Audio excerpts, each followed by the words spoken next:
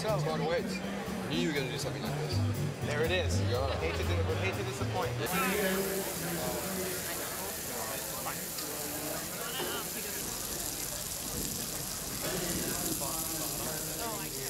Families here tonight. They came in from Santa Fe, and my partner Bill Chait for his hard work. This is the California Riviera, just like in France.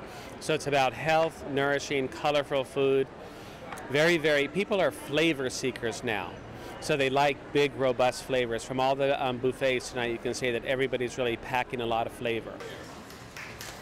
Can you put the there we go. Thank you. As a restaurateur, we have a great relationship with all of our farmers. I even have 2 different farmers that deliver to my restaurant 2 times a week. So we get to work around the season, such as, heirloom tomatoes are in right now. So we're serving heirloom tomatoes, Vidalia onion salad.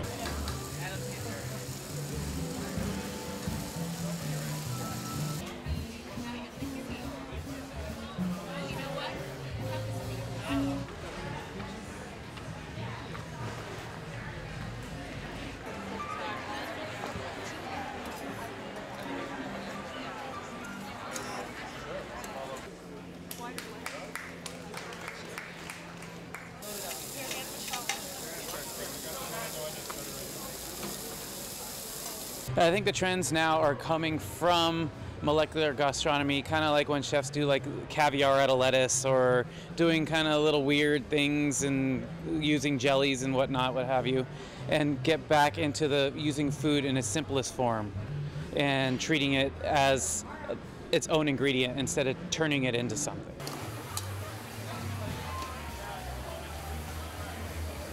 What I'm seeing now coming to the foreground is sort of an appreciation of artisanal charcuterie, where people are doing their own in-house salumis or prosciuttos or anything along those lines, as well as buying whole animals and processing the entire thing themselves, not only utilizing the more common cuts of meat, like the rack or the loin of a pig, but also using the feet, the head, the tail, everything that's coming, a real nose-to-tail eating. All right. Thank you. Very happy.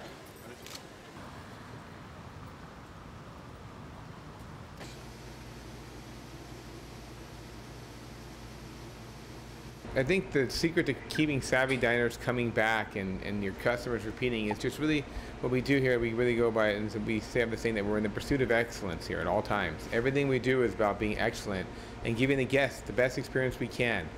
From just when they walk to the door, the greeting on the telephone, the greeting at the front door, the way we make them feel, just that they really have a great time.